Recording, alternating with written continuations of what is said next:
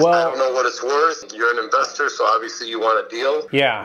Pay cash. Pay cash. I'm more of a flipper, so I like to go in and fix them up and resell them for, as much as I can get retail. Okay, so this is a commercial investor who buys non-performing loans from a bank. In other words, he buys the note, not the property, then becomes the new lender, and then does what's called a workout with the owner, or he forecloses and takes back the property. For this video, here's the point. He's a commercial investor, and the bank made him buy this package of 6 residential properties as a condition to buy a commercial note that he wanted. Now that means residential is not his thing, and he's open to selling. Now, whenever you get in a situation like this with multiple properties from one seller, offer to buy all of them. Often the seller will take a substantial discount for the convenience of selling all of the properties at once.